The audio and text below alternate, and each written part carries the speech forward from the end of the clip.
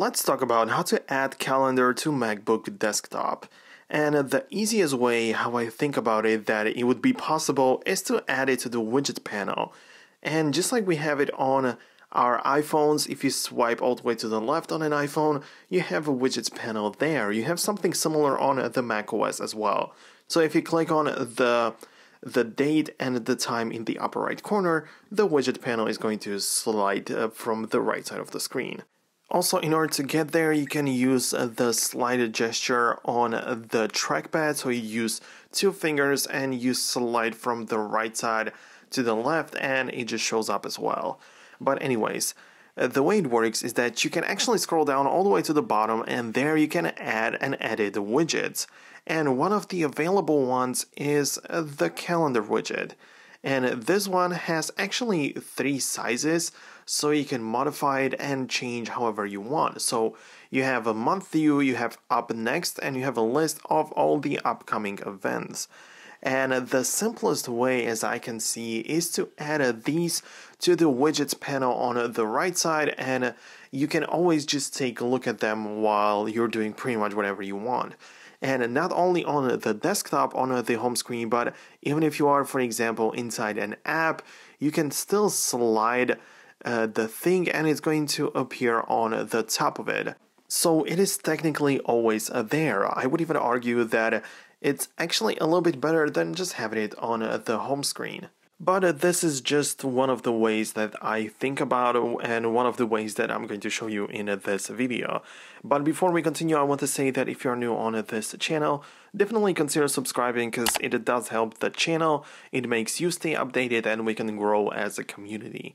Anyways, let's continue with the video. And the other method I kind of think about when you actually want to get the calendar on the desktop is by making it auto launch every time you open up the MacBook.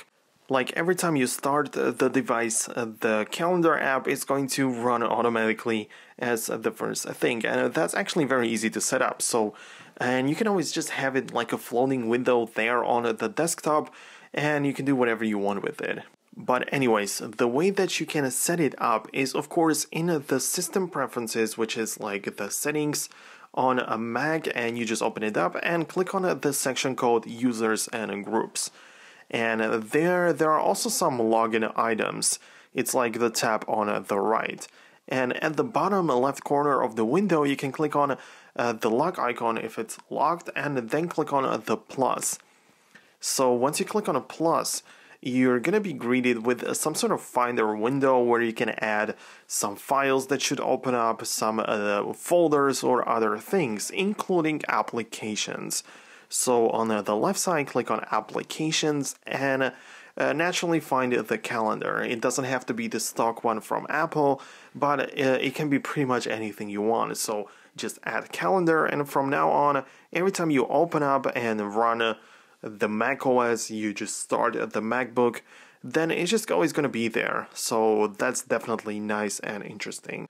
Perhaps even a quicker and easier method is to find the app that is in your dock on your MacBook, and you just can right click on it and a couple of options will show up, and one of the options is literally called options, and if you click on that, there is also the possibility to open it and log in.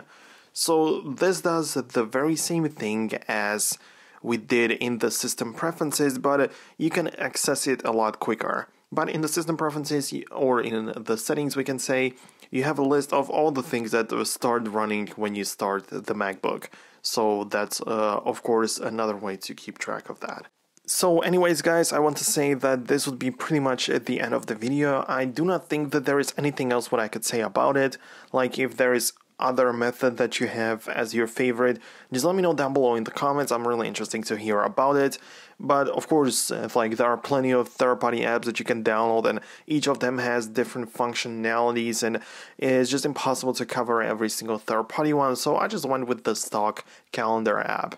And like I said, if there is anything interesting that you would like to share, the comment section is the way to do so. You can also leave a thumbs up, that would help me, that would just make my day, of course, and subscribe so you don't miss future uploads.